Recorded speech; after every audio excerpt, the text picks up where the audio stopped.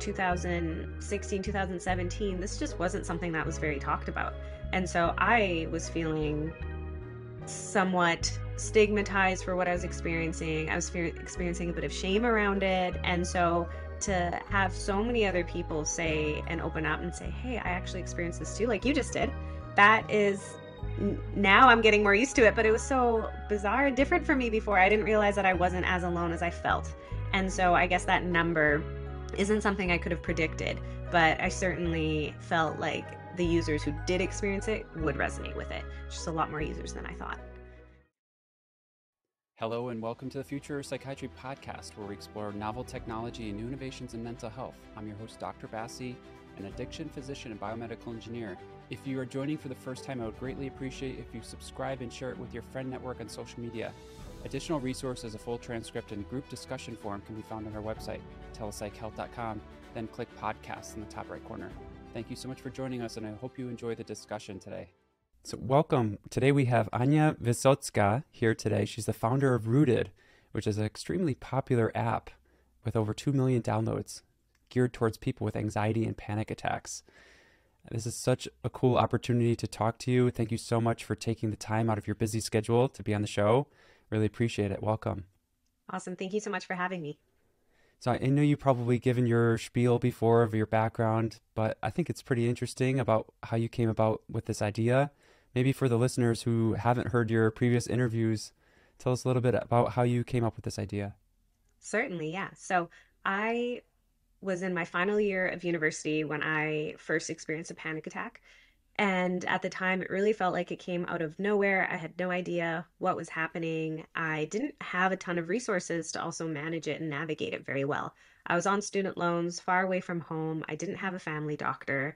It was a really confusing time. So I took to my phone to see if there's something there that could help, and there wasn't. There were apps that were very medical in nature, apps that were hypnosis based, and nothing that really spoke to me and my demographic. So that's the story of why I wanted to create Rooted.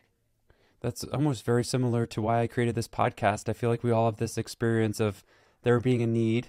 And I think social media and the internet is being an incredible resource for people and for clinicians now. I think we need to start to embrace that and start to be in on that conversation.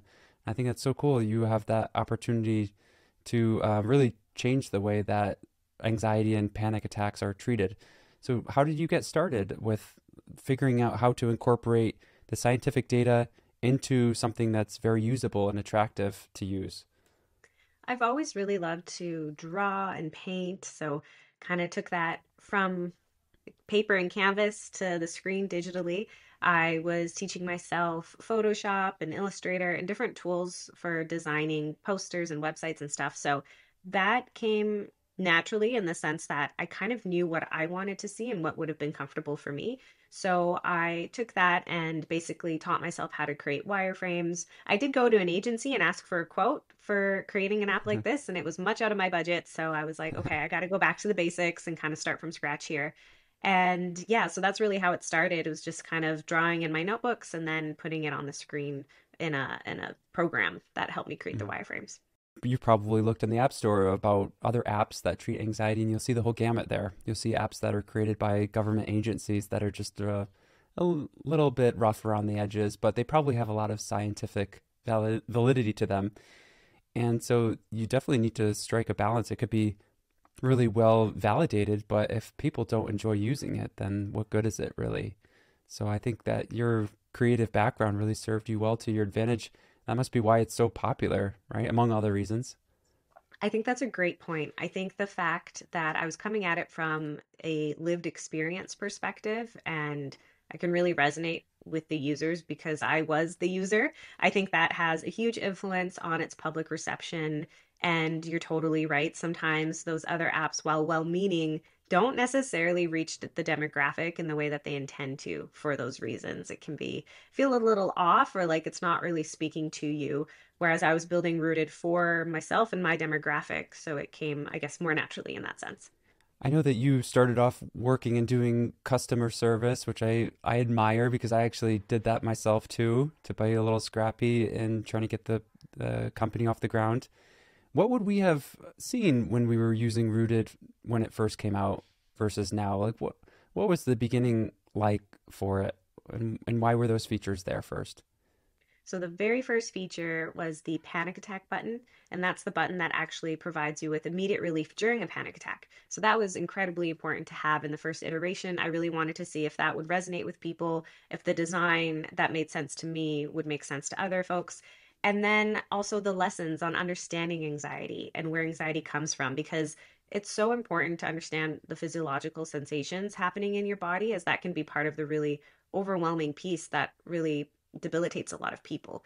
You hear often of people going to the hospital thinking that they are having a heart attack or that they might be dying. Unfortunately, that's how bad symptoms of panic attacks can get, is cause sensations that might make you think that. So it's really important to understand, I think, what's going on in the body and the mind when these things are happening. And so that was the other source. So it was basically the SOS panic attack button and the lessons on understanding panic attacks. Very cool. One thing that I have in common with you is that I used to actually run a lot. And in Oh, cool. fact, I ran so much that doctors and physicians say that people who run long distances can have certain heart arrhythmias. And so Mm. I developed a heart arrhythmia when I was 25, 26, called AFib. And it woke me up out of the middle of the night and I thought I was dying. I could have used Rooted at the time, but I went to the ER and they're like, oh, they kind of shrugged it off because it was like, it's not an emergency necessarily, even though you feel it's an emergency.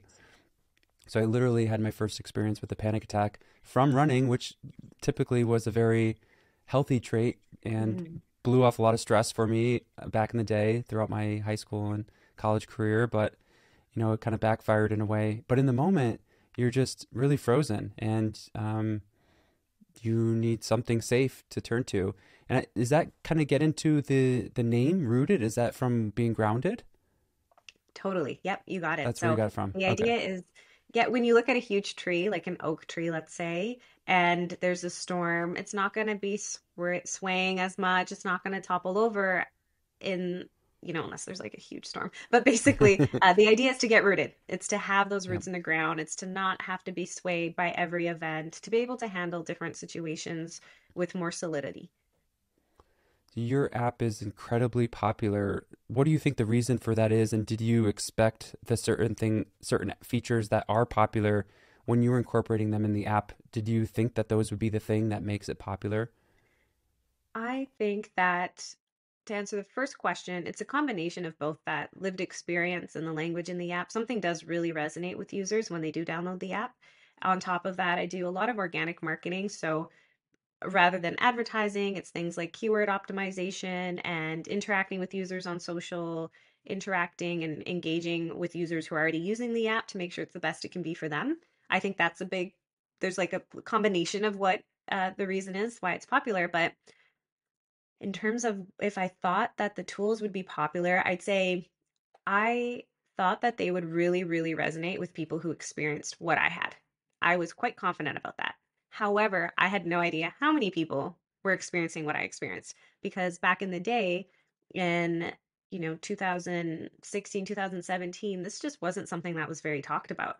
And so I was feeling somewhat stigmatized for what I was experiencing. I was experiencing a bit of shame around it. And so to have so many other people say and open up and say, hey, I actually experienced this too, like you just did, that is now I'm getting more used to it. But it was so bizarre and different for me before. I didn't realize that I wasn't as alone as I felt.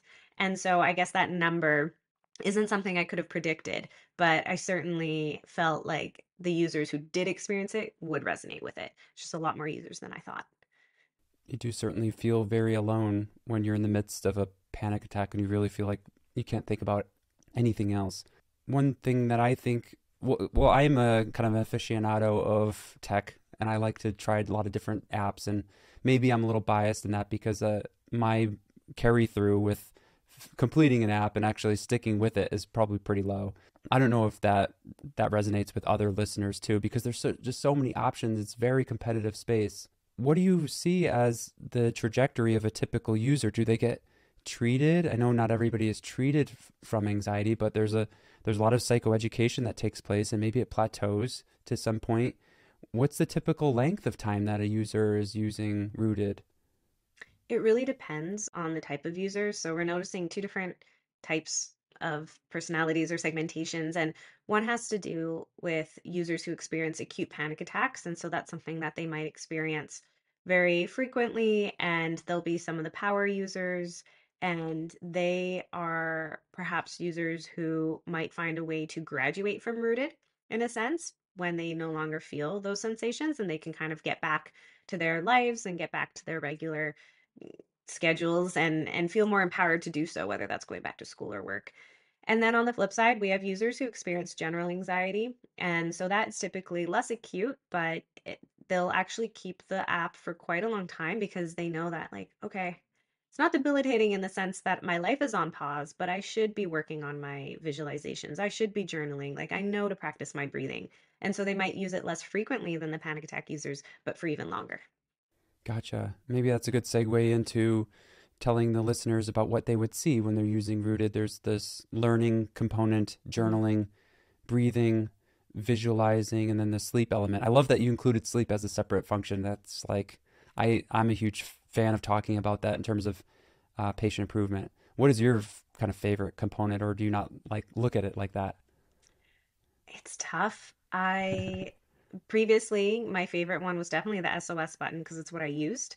And now, thankfully, my anxiety is so much better. I'm able to do things that I wasn't able to do when I was really struggling. So I think that journaling is probably my favorite now because it's interactive. I love seeing all the Ron mascot images and the different Ron, emotions. And I just love the interactivity of those pages. And that's something I'm going to keep bringing into other pages in the app as well.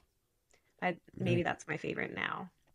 But it changes. It changes whenever there's a new feature. I fall in love with it and then get excited about it and then, eventually move on to another feature.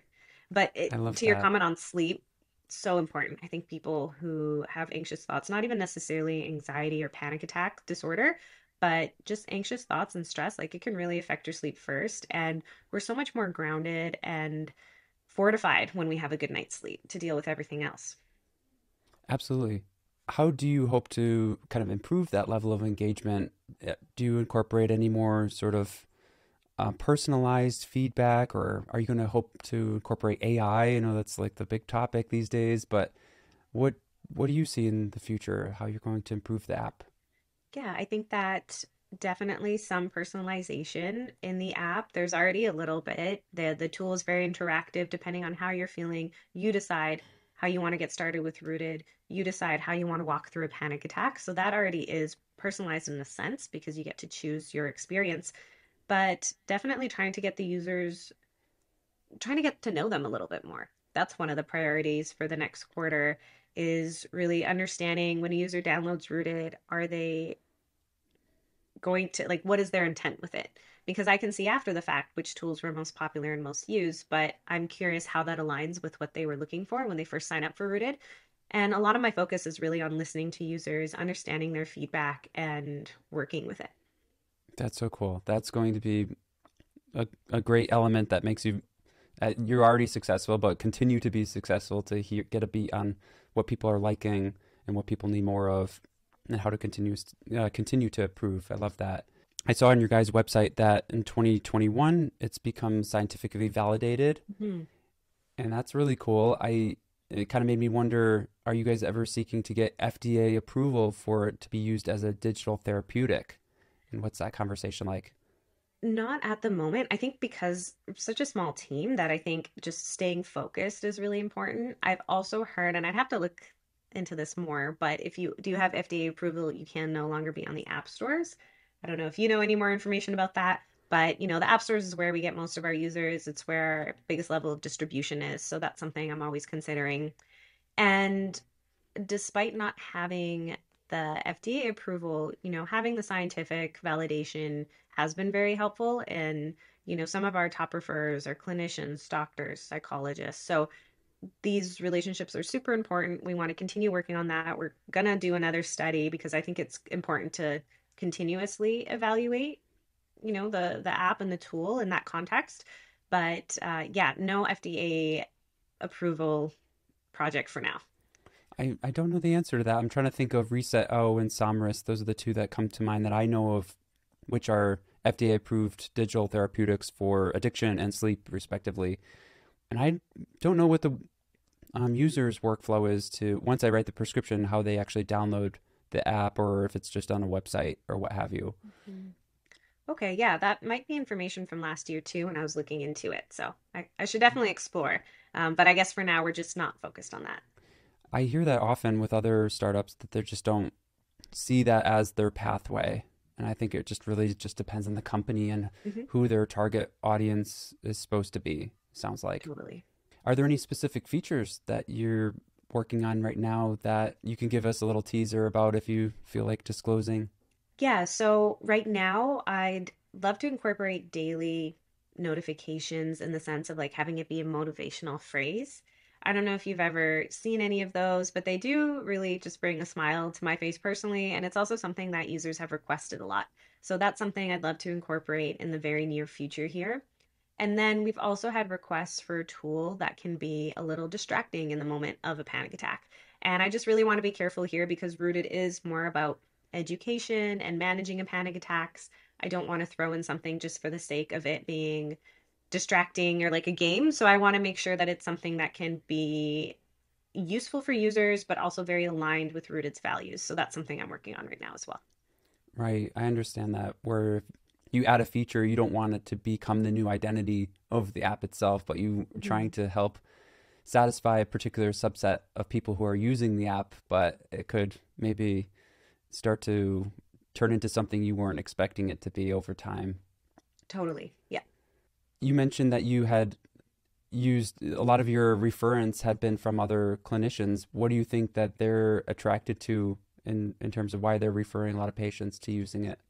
Well, Rooted has a really high rating in the app stores. It's also something that ranks really high. So when you're actually looking for an app for panic attacks, it is one of the first that you'll see. And then also the feedback from users is that, one use of the SOS tool and they are pretty convinced that it's the app for them. So thankfully, other therapists, psychologists, and clinicians have also played around with it and seen it. We get a lot of emails from them just saying, hey, this is great. I'm going to recommend this to my patients.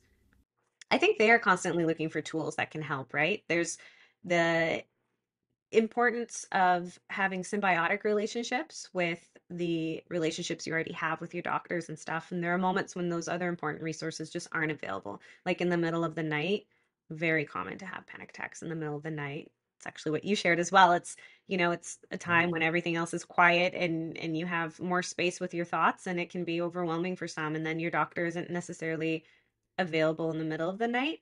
And it's so important to have a relationship with them. So Rooted is really meant to be like a symbiotic tool on top of what you already have with your therapists and doctors. Right, cool. I recently just talked to one of the co-founders for Bruin Health, which is another startup.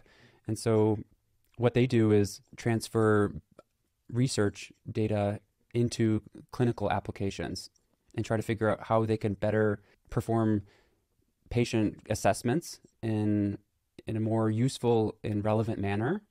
And it kind of makes me wonder, does is that on your guys' radar where you could potentially get data and apply it to like a patient dashboard where the clinician can kind of see that and use it in a therapeutic modality with the patient in the next subsequent follow up and see frequency of panic attacks, time of day, intensity, how long they lasted, and things like that. Yeah, so right now, our journal tool is a variation of that. The idea behind the journal tool is actually something that was inspired by conversations with therapists. And it's the idea that you might come into a session and say, well, last week was terrible. I had so many panic attacks because it can really affect your self-esteem and it can kind of blur, the fact that you've also had some successes and wins that week. Having a panic attack is such a strong sensation and experience. So the idea was to kind of look at it and say, okay, well, how many panic attacks did you actually have? Okay, two. They were both on Tuesday. What else happens on Tuesdays? Well, Tuesday is the day that I talk to my dad. Okay, let's talk about your dad. There's different ways to kind of get a bit of insight into why these things might be happening. And so the journal tool was inspired by that. However, all of that data is stored locally, so we don't actually see any of that. That's completely private for the user. And I think moving forward, if we were to have any tool, it would have to, of course, be compliant with privacy and data regulations, and also just be really carefully done so that the user gets the best experience and the clinician only sees what they need to see and so forth. Right. I'm glad you mentioned that because obviously that's something that a lot of people talk about, both patients and clinicians. And also, we talk about that at national conferences because you can't not talk about an app without talking about privacy and who owns the data, what are they going to do with it, are they going to sell it? So I'm glad you mentioned that, especially in the context of journaling, because that's the obvious elephant in the room as to how they're going to be able to open up in the journal. Do I feel like this is something that's private to me where I can really tap into my underlying fears that happened that came up that day, or is somebody on the back end kind of reading what I'm writing here? Yeah. So Yeah, it's that important. definitely, and it sounds like you've gone a long way to building that trust with your user base. Yeah, the trust is really important as well. Yeah.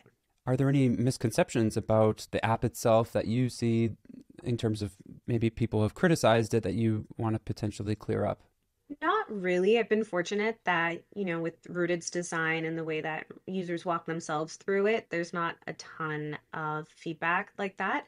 But there are sometimes users who maybe will jump into the SOS tool without reading the instructions, and that can sometimes be an issue because it is a new concept. It's best to always read instructions and check in and know that you understand what you're doing before you get started.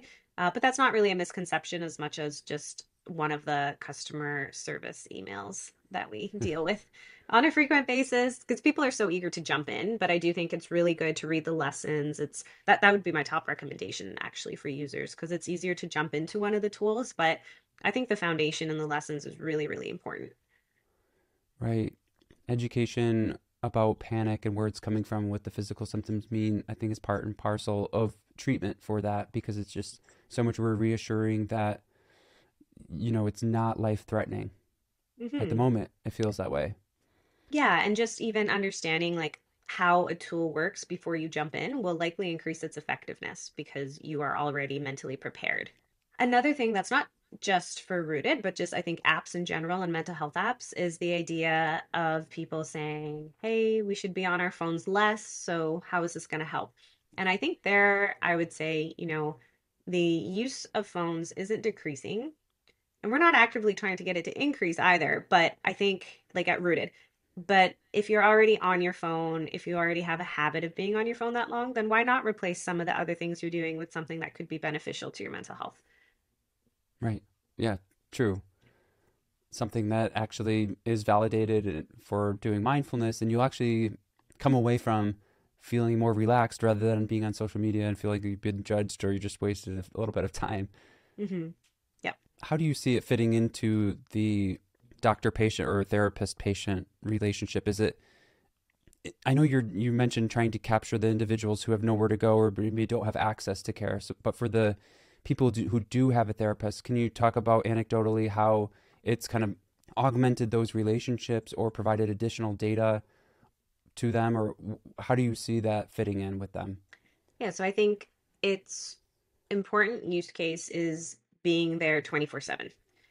And it's something that you might be able to manage without your therapist with the help of something like Rooted, and then be able to talk about it with your therapist and say, hey, this is what happened. It was the middle of the night. I pulled out Rooted. This is what worked for me. This is what didn't. And that can really provide the therapist a lot of great context.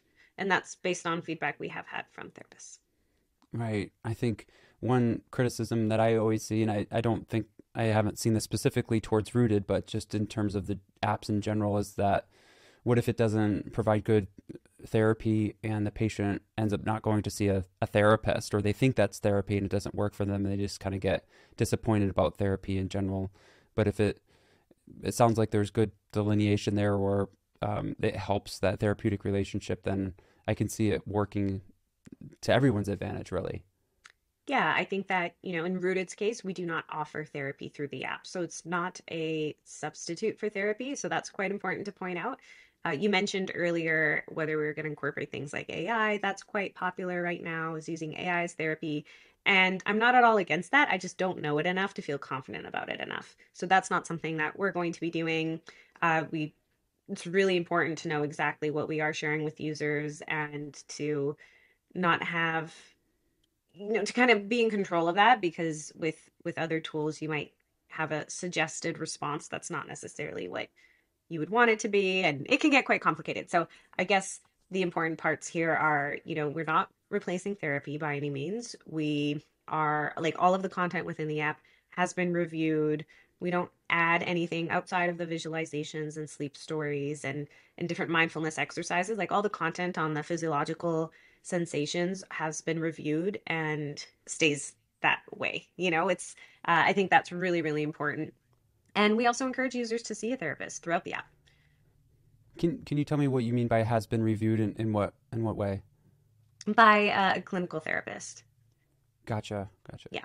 I just love your story. I love your intentions. I love who it's designed for. Obviously, it's been a big hit for understandable reasons, and it seems like you have the right mindset, trying to help a lot of people and also work towards just having them be heard and improving customer satisfaction. Where do you see it going? Like the field is so competitive.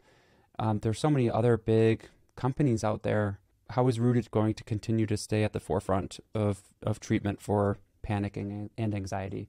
I think by continuously listening to users and incorporating their feedback, Rooted has ranked number one for panic attacks for a couple of years now. And, while you can't always rely on that to continue, I think it does show that these other apps come and then they go, or other competitors come and then they go. And that's kind of just the nature of the market. And whatever does resonate with users will stay.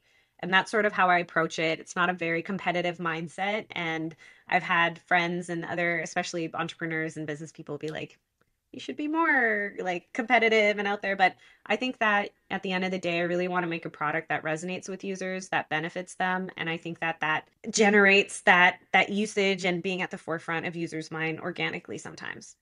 But we'll continue to market, we'll continue to expand and into new geographies, etc. as well. So, like you as an entrepreneur, I feel like it's kind of like our baby, seeing it grow and the fact that you can make it very customizable to all the features that you want. It's almost like not work to me. It's like my little secret of like a hobby that pays the bills. That's fun. What really gets you going? What's the most fulfilling aspect of Rooted for you? Definitely the user testimonials. And that's actually what these are behind me here. My partner created that or put it in a frame for me for those days where, you're quite tired at the end of the day and you're thinking, oh man, why did I do this? Or why did I start doing this? And those are super, super motivating. So Seeing that will be real my case top answer. scenarios, case situations that you've helped, and you Yeah. probably never got to meet them. No, You don't see their face. It's just this text, and maybe it is hard to keep going day in and day out, but getting that positive feedback out there is really helpful. definitely. Hmm. We get the negative. The negative stuff is more, they're more vocal. So Yeah. we didn't need to balance it out Yeah, with the people who benefit from it and maybe didn't leave a review or didn't give us any feedback. definitely. Yeah. The theme of this podcast being a future psychiatry podcast, 20 years from now, I think digital psychiatry and digital therapeutics are here to stay. What do you think we need to do in our 5 year plan in order to get there? I think that what is most exciting right now is really the reduction of stigma around this. And I think what we saw during COVID was a lot of governments and large corporations finally talk about these subjects. And so while it didn't help directly for Rooted, I think a lot of people thought it did, but I think it really helped indirectly because now people are talking about this. It's more at the forefront of people's minds. People are less embarrassed to download a tool like Rooted to use it. And I think that that trend is really positive, and I'm excited to see where that takes us because ultimately we went from generations where it wasn't okay to talk about it at all to generations where we didn't have the words for it to now it being talked about and being more inclusive. And I think that's really cool and exciting. Right. Yeah. And as we talk about it, we start to understand that people might mean different things by the word anxiety or by panic. And you can have all these different phenotypes for that one diagnosis, quote unquote, so to speak. Yeah, maybe we don't have enough words yet to describe. Like maybe we need different words for different types of anxiety. And Right. yeah, Ron needs to come up with some new coin new terminology on that, I think. that'd be fun. because I've seen people with anxiety where it could be, heart racing, sweating, feeling keyed up, or it could be paralyzing and inhibiting, where they're not doing anything. They're just kind of apathetic. And it could be like an irritable type of anxiety where they're anxious about something, but it's coming off as irritability or crankiness. I think kids do that a lot when they have to do something that they don't want to do. They're more cranky. Mhm. And so I love the idea that you have this great ability to educate the these individuals about these different diagnoses. Seems like a really cool way to reach a massive audience. Yeah, definitely. Definitely hope to continue and do more of that. Well, Ania Wysocka, I appreciate you being on the show and taking time out of your very busy day to talk to us about Rooted and where it's come and the current features and where you hope it to go in the future. Thank you so much for being with us. Awesome. Thanks again. Thanks for the thoughtful questions. As a reminder, if you'd like to support the show, one way you can help us is by subscribing to the channel on YouTube and leave a comment if you'd like. It'd also mean the world to me if you can share it with your social media network. Maybe there's somebody out there who might be interested in the podcast. Hope to see you next week, next Monday. New episodes are released every Monday morning. Thanks a lot. Take care.